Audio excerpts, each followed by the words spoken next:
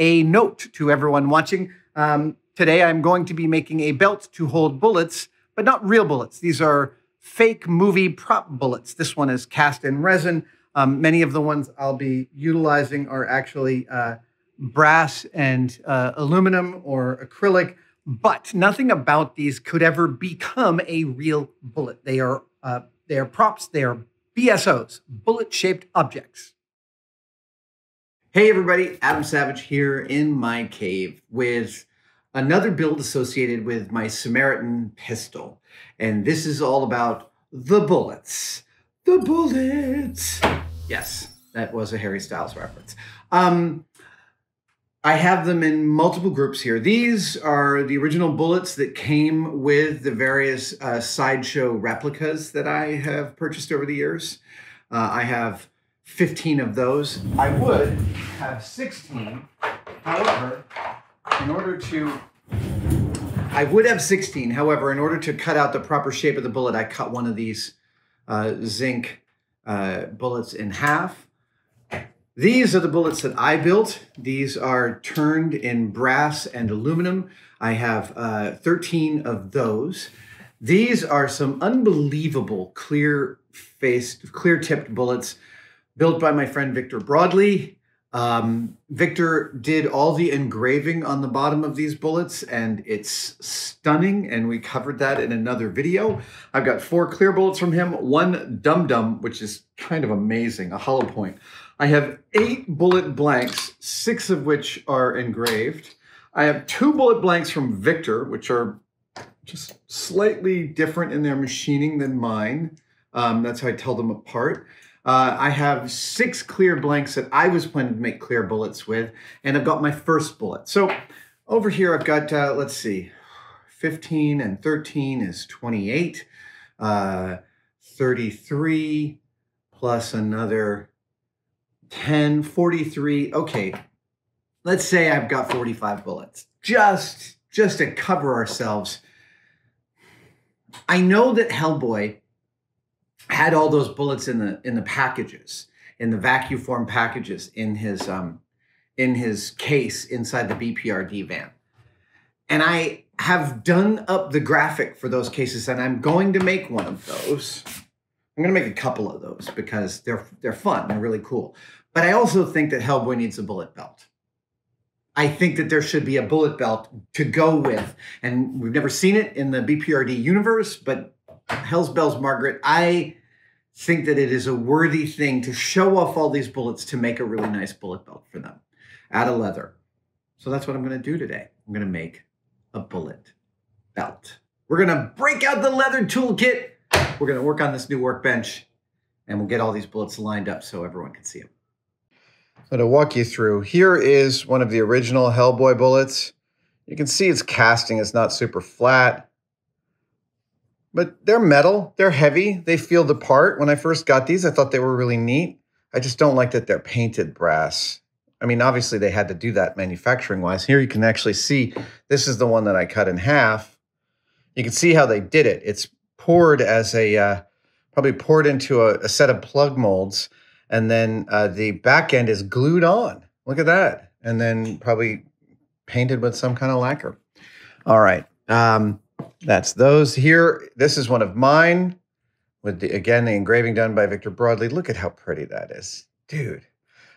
These are all press fits in here. Yeah. Awesome. These are Victor's masterpieces with a little bit of silver and white oak in there. Yeah. Amazing. So pretty. Here is his dum-dum. Dude, that would stop a beast. Yeah. All of these bullets are fake. They're all props. They don't have anything to do with real shooting whatsoever. They are simply bullet-shaped objects. Here's one of my unfinished brass casings. It doesn't have the engraving. Here is a brass casing with some engraving. And here is the clear bullet blank that I plan to machine down to fit in there. That ought to work. We will see. And then here, this is my very first bullet. You can see that I had not yet worked out that the bullet shape actually extends. Yeah, see, this is just me kind of farting around without the dimensions and not quite getting it right. But I like to keep these things as I like to keep I'm a completist, so I keep everything. Yeah. A bullet belt is effectively a long belt with a bunch of slots in it, and through those slots you wind a thinner belt, and that thinner belt is what wraps around the bullets. I also forgot, I've got these 6 castings. These are original Hellboy castings. So yeah, I think I'm gonna have to make a slot for like 50 bullets here, but we shall see. So many, it's, you get obsessive. I get obsessive. You don't get obsessive. I get obsessive when I get into projects like this, and I just become like, I want more. I get, yeah. So that's why I made so many bullets. I don't need all of these bullets by any stretch of the imagination, but like as I was setting up to do them, I was thinking, well, as long as I'm making 4, why don't I make 8? As long as I'm making 8, why don't I make 16? And then it was off to the races. All right, that all goes here for staging. And I've got some leather material that could make it, look at that. There's my belt. This is perfect. This is a piece of an old 9-ounce Latigo. This is a heavy duty stuff. What did I use this for recently? I can't quite remember, but I have some slightly thinner stuff. I think this will be the thinner belt that winds up and through. But what I need to do now is cut out this belt. Yeah, so we've got to figure out the shape of this belt. We've got to figure out the spacing of the holes. And then we got to cut the belt and cut the holes. Now, if you remember, when I first made my leather toolkit, my whole goal was that it would fit on the workbench without taking up too much workbench real estate. And I think I'm succeeding there because, look at that, I have access to all these tools. This is the licensed replica of Hellboy's belt. Mine's a little bit darker, but that's fine. I'm gonna weather it. This is actually, my licensed replica has one real Hellboy belt bag on it. This is actually from production. I bought this, can't remember where I bought that. But I'm gonna sort of try and get something close to this for the size of this belt, because I think it should be pretty similar. Right, I've got a bullet here. So if a bullet was like, yeah, it's almost like, yeah, it's okay. I don't have my man with no name bullet belt here. I do remember how it's put together. Yeah, I kind of like the size of this. The Hellboy belt is 2 belts. There's an outer belt and an inner belt, and the inner belt is just about 1 3/4 inches wide, and the outer belt is about 2 3/4 inches wide. I think that this, interesting. Normally, the slots in a bullet belt are centered top to bottom on the belt. That's my experience, but I think on this belt, because I want to show off the bullets themselves, I want to be able to see, like, I'm building this belt so I can see all the bullets at the same time. I want to be able to see this clear part. So I don't want the belt part of this to cover over the bullet. Then I'm making this as a kind of display go with, right? It sort of extends the world building. And that means to me that I kind of want to go off center. So I think I'm going to go with 1 3/4 because I like that. Yeah. And I think I'm going to go with, let's see. Maybe I'll go with only 3/4 inch wide for the interior belt. And what I need is a 3/4 inch wide slot cutter. And luckily, because I have one of almost everything, I have one here. Let's see. Come on. Oh, wow, I haven't pulled the slot cutters out in a while. Okay, is that 3/4 of an inch wide? Look at that. That's exactly the one that I need. Or do I go with one slightly larger because it is in my nature to go a little too tight on the tolerance. It is in my nature. And this is a little bit wide. Oh, actually, that's a little bit smaller. Huh. All right, let's try this one. Better, bellissimo. Yeah, this is 0.85. Let's give myself a little bit of wiggle room. Now, a strap cutter, a leather strap cutter, is a very simple tool. I still want to build one myself, but it is effectively a couple of pieces of wood with a razor. Can you see the edge of the blade? There you go. That's a little razor in there, suspended between the two pieces of wood, and a backstop. And all I do is I literally hold this and pull the leather. Have I mounted this upside down? I think I have. At any rate, I pull the leather through this, and because I have markings here, I have a specific measurement. This is how I cut out a belt. There are many different strap cutter designs. Terry English had one that he'd been using for years, and I really liked it, but it's terrifying. It's a lot of strap cutters have these exposed blades, and they spook me to work with. But you know, I can get past that.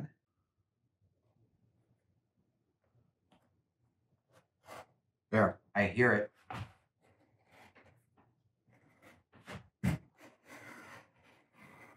Now it's really trick and important as you pull your strap that you maintain that it is flat.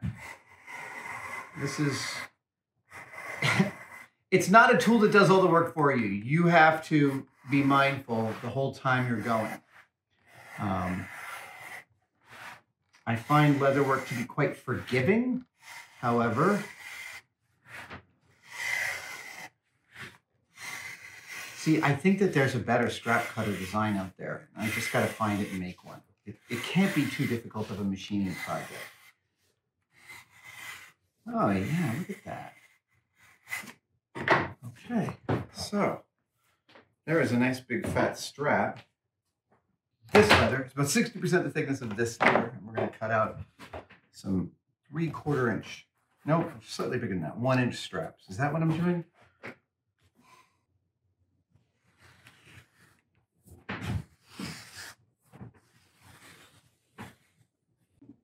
Okay.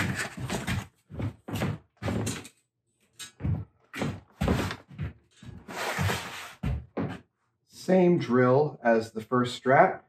I'm just going to be, there we go. Now, these straps that hold the bullets, these straps, I'm going to need a lot of this stuff because it's going around the bullet like this, right? It's going around the bullet like this. So for every bullet, I'm going to need like this much. So if I have 40 bullets, let's say I have 40, what is that? That's almost 3 inches, 120 inches. That's 10 feet.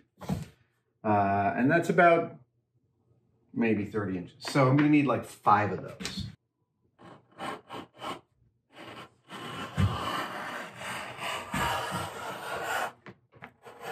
This definitely is a method that, like I said, requires some mindfulness, but it is also a method that is super satisfying. Oh my gosh, so satisfying.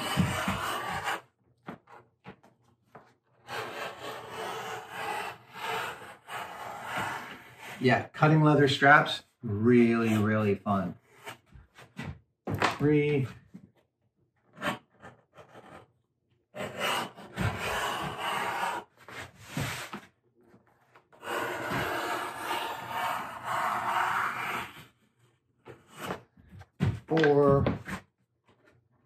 And on the assumption that I'm wrong about how many of these I need, I'm going to do 6 because I've got the leather. 5 and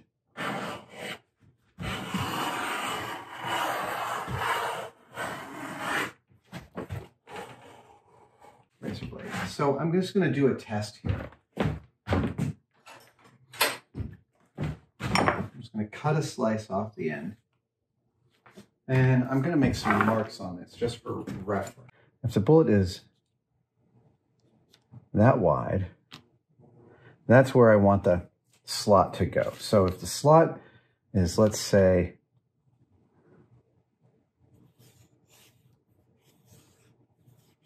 I'm just coming up with a template here. So the slot goes like this.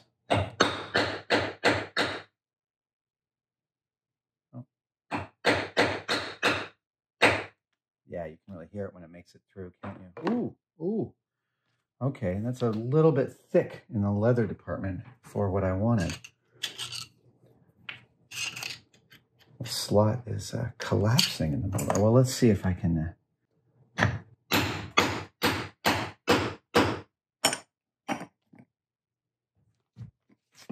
There'll need to be a little bit of cleanup on the back of these, but you'll never see it. And I might have another slot cutter, which works just a tiny bit better. So we may go for that one. Okay, so clearly I think I have put these a little too close together, a little too far apart. You can see I don't like that spread. I want it to be closer in. So I'm gonna do another hole on the other side of this that gets me to that spot. And I think it's gonna be, yeah, look at that. I was way the hell off. Okay, this one may be better. Let's give this one a shot. All right, so I like that space. Okay, so I have some spacing to it. While I'm trying to fix one problem, I can actually address the other.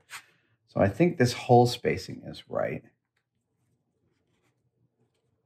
And the bullet goes in there. Yep, okay, so that's a much more positive fit. And you can see how nicely it holds. So now what I'm gonna do is this will come across and there'll be a second hole. And that'll be probably right about here.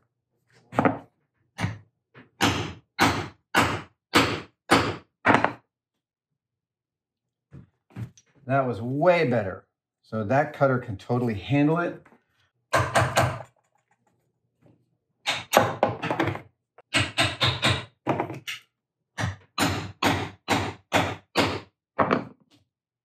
Now that worked great. I seem to have resuscitated this cutter so that it worked pretty good. And now what I'm going to end up doing is making a little template which shows me the spacing that I want. Yeah, see, the thing about this cutter that I like is that it's, maybe I do want the other cutter. Now that I'm thinking about it, I mean, here's the thing, is the other cutter, there are always choices you've got to make. The other cutter is a little looser tolerance, but I've never suffered from loose tolerance. I always suffer from high tolerance, from trying to make things to cut too close to each other, right? And so right now I'm having trouble feeding this through, but this is roughly what this bullet belt is going to be, right? We're going to do that, probably there and there, yep. And now you see what you want to be. Just have your party on TV. There we go. That's what I'm thinking of. And I'm going to do that across this whole belt. So what I need to do now is mark up my belt. In order to make these marks, I am going to use some masking tape.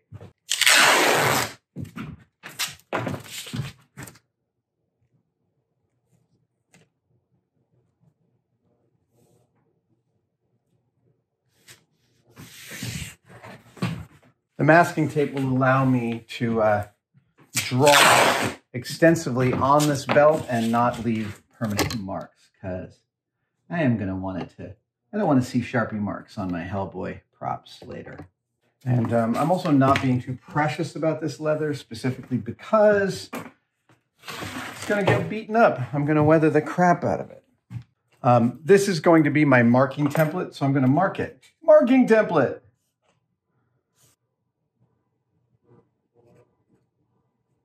Actually,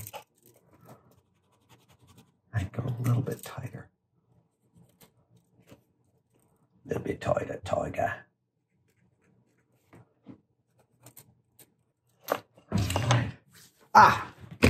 There is a thing that I want to do. One of the issues I have with my Hellboy bullets is that they're too shiny. And so I want them a little bit more tarnished like this. And this is a very simple tarnish to do on clean brass. And I'm going to show you. Okay, so when you want to tarnish some brass, you don't need expensive chemicals. All you need is a little bit of white vinegar and a little salt. So here's what I'm going to do. I'm going to pour the last of my white vinegar in this container. I'm going to pour some salt in there. Okay, and I'm going to put in all of my bullets. Yeah. And I'm going to let them roll around. That's all kind of the point. Everything kind of, oh yes, sounds great. And then I'm going to cover it. And I want to kind of, this is all the weathering, yeah. I want to kind of get everything a little bit wet. And then I'll just keep on shaking this during the day and we'll take a look at the end of the day. Actually, by the time I'm done with the bullet belt, these should be nicely weathered.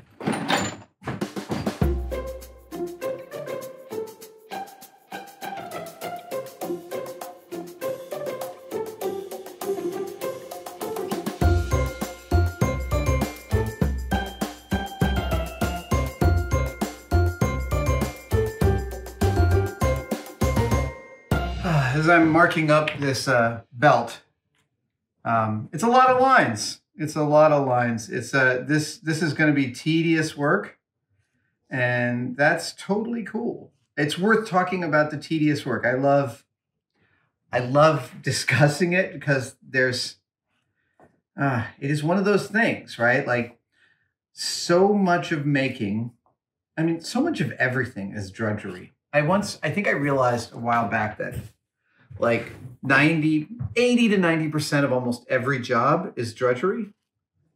Really, no matter how much fun the job is, even when I was like working in Industrial Light and Magic and, you know, having the time of my life working with some of my favorite people I've ever worked with, even on Mythbusters, largest portion of the work was tedious and drudgery because that's the reality of work.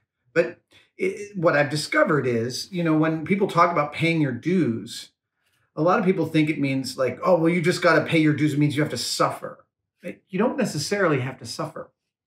That's not required. What's required is that you can do the drudgery. Like if you can do the drudgery really well, what happens is about 10 to 20% of the time you get to do some really fun stuff.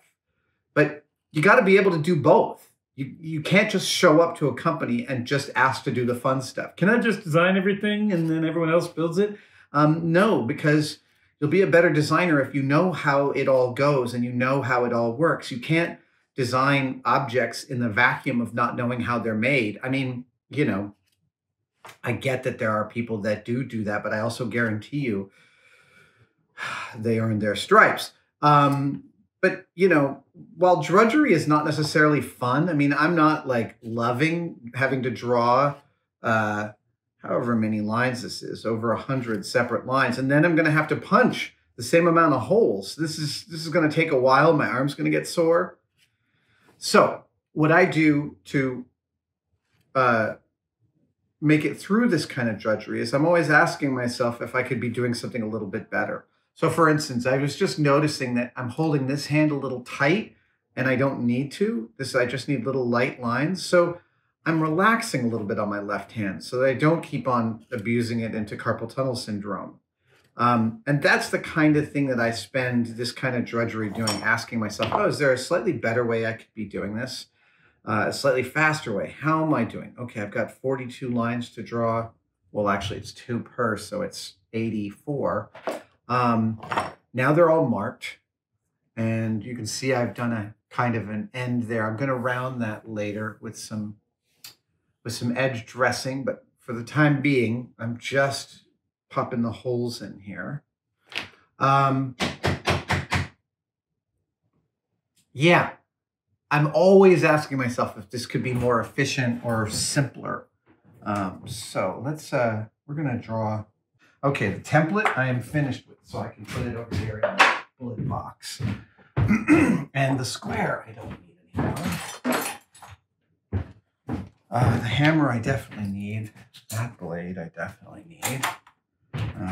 And I want, let's hold this up, I think. Okay, time to punch 84 holes. I went with 42 bullets because 42, yeah, exactly. 42 is the answer to life, the universe, and everything. For those of you who have read all 5 books of the Hitchhiker's Guide to the Galaxy trilogy. Yes, there are 5 books in the trilogy. Stop asking questions. Okay, let's put this one out.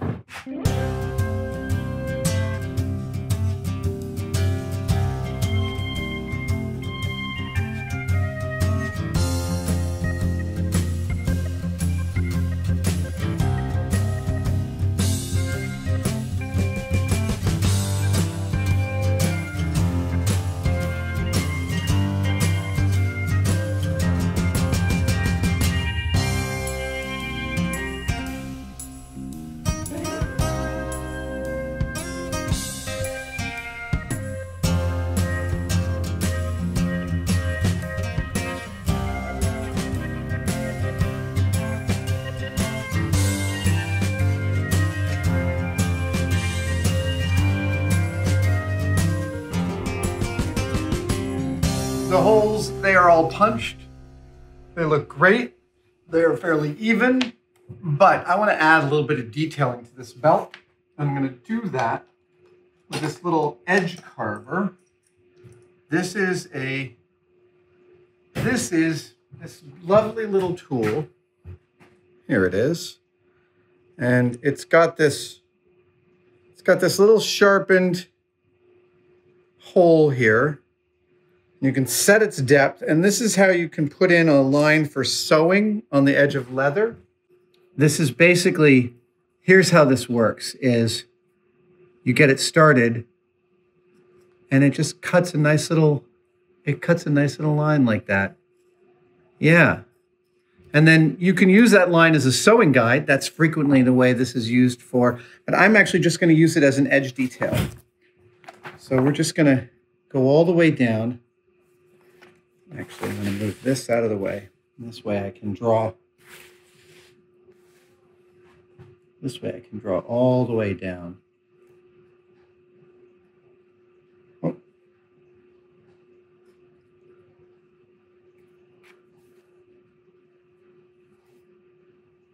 What happened? Why is it no longer working?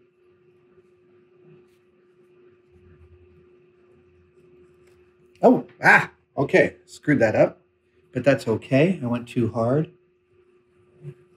There we go.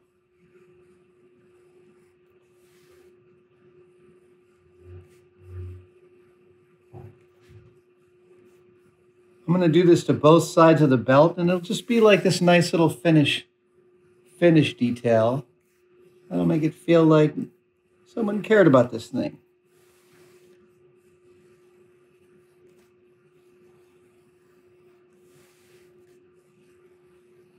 Yeah, there we go.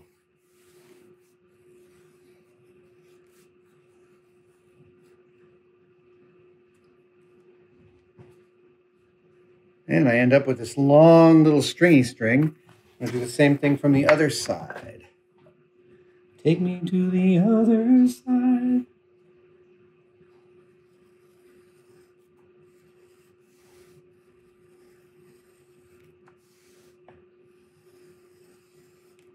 You don't have to have a heavy hand with this. This is what I keep discovering with everything I ever learn. The more you're pushing, the more you're forcing, the less finesse you're going to get. It's just all about the lightest touch that can get the project across the line. I'm going way farther than I need to out here because I'm going to be putting in a belt buckle over here. Yeah, it's going to be like, yeah, something like that. Yeah, great. Okay, so now you can see the detail that I've got. I really like that. think that looks pretty good. We're going to start with this first one. So come out and back in. Okay. I need a little bit of a blade here. I'm just tapering the edge of this so I can get it in the slot.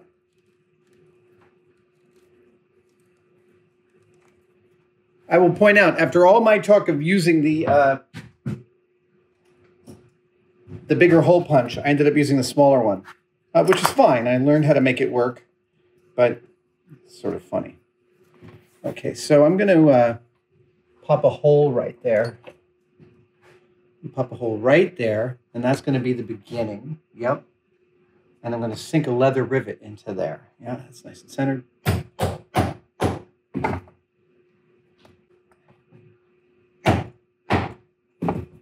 Leather rivet is in. So we're going to pop in the first bullet shape. And I need, I guess I need some dowels for the bullets. Or do I just need... So here is the bullet. The bullets.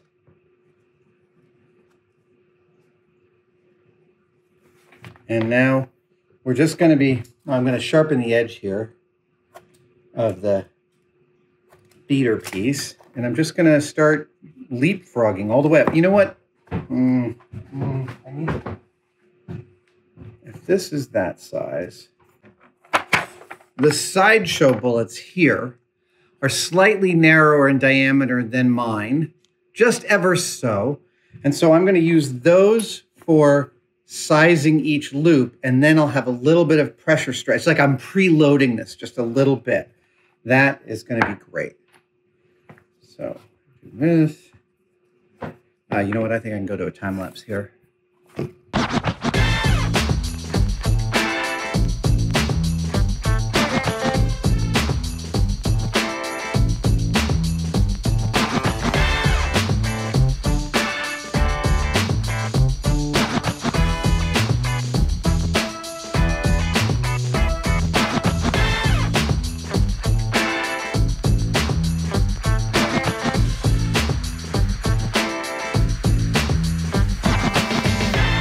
This is turning into a very satisfying build. It looks like a genuine object. I'm very pleased. I am about to do the final assembly of the buckle. I had this brass buckle, and I'm going to attach it to the belt using 4 leather rivets. Leather rivets. I will include a link in the comments for these specific kinds of rivets because I really like them. Here is what the 2 parts look like. There you go. That is the 2 parts of a leather rivet. So you pop your hole using a hole punch, put this part through, turn it over, put this part on the other side, and give it a good whack with a hammer, and they join. Continuing my lifelong love affair with rivets of every kind. Rivets are awesome. Now, in general, in my experience, I always want the hero side to be the long side of the rivet. So I line it up till I can see the top part of it, and I put this piece over. Now I use a little a slight concavity punch here, and that allows me to do this without over flattening the rivet. There we go. And take a look. That's what it looks like on the hero side. Oh, no, that's the back side. And there's the hero side. Now, this is just what I have surmised to do from like buying these and trying to make them work. It's entirely feasible that there is a more correct way to utilize these and to talk about them, and that I don't know that way because I am weirdly autodidactical when it comes to utilizing things like this. I'm totally aware that autodidactical is not a word. Yes, my studies have shown me that much. Okay, so put another rivet in. Once we get all 4 of these, we'll have made a nice belt. Then we'll pull out the bullets, which should be good and aged by this point, and put them in, and that'll be our one-day build. Yeah, that's that one just a little bit, but that's fine. Yes, you're right. I know you're thinking I should have a BPRD logo somewhere in here. I don't have one prepped right now that could be the thing that I need here, but that's okay. Okay, so let's bring this over because that's it. That's what I needed. Okay. Last rivet. And so this half of the belt goes through here, and and I consider that to be a delightfully successful outing for my leather toolkit. Now, at first glance, these are going to look a little too weathered, but that's okay. You can see these look like almost like overly grimy, but that's okay, because what's going to happen is we're going to hit these with a rag. I'm going to pull off most of that dark stuff and leave just the kind of general tarnish that makes it feel like it's something that's kind of old, like that. So instead of this business, which is like unrealistically dark, it's just a basic kind of mild tarnish. That's what I love about this technique. No acids, no toxic stuff, just a little bit of vinegar. So, you know, my shop smells a little bit like sauerkraut right now.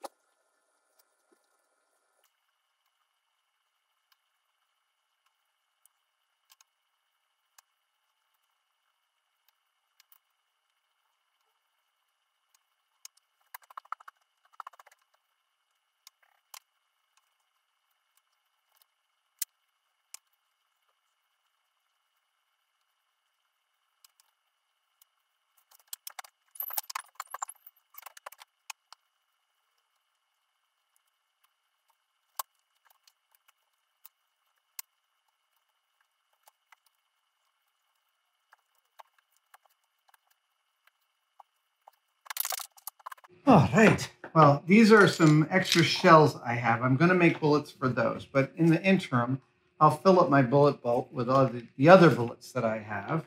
These are, again, production cast bullets. I would assume that on production they had hero bullets for close-up shots that were made out of brass and some cast ones that weren't. Let's fill the rest with the sideshow bullets. These are totally sufficient for looking good. There's some fan-made bullets in here too that I purchased when I purchased some of the speed loaders I have. Oh man, yeah, this is a heavy dude.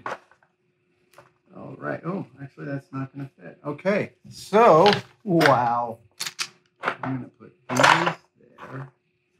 Okay.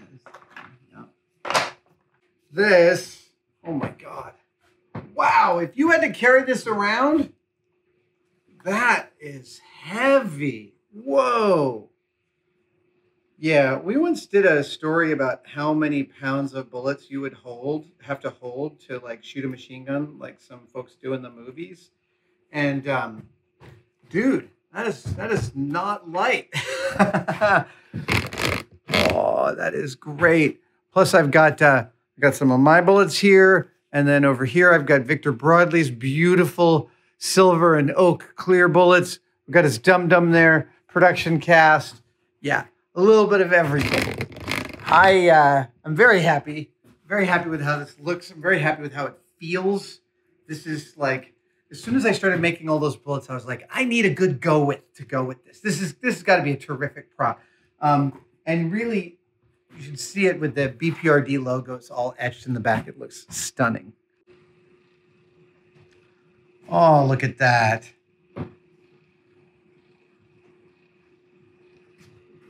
Yeah, look. So pretty.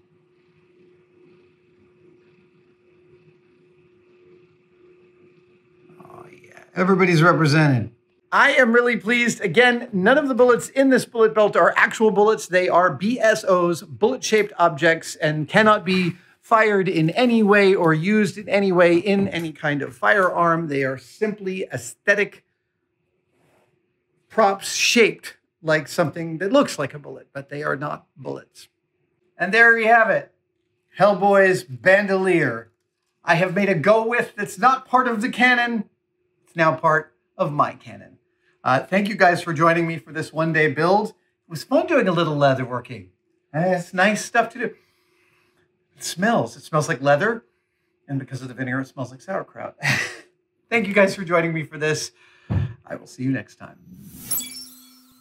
Thank you so much for watching that video. If you'd like to further support us on Tested, there are many ways you can do so. One is through paid membership, and there are several tiers of that, each with their own set of unique bonuses. You can follow the links below for that, or you can go to our merch store where we are always coming up with brand new products.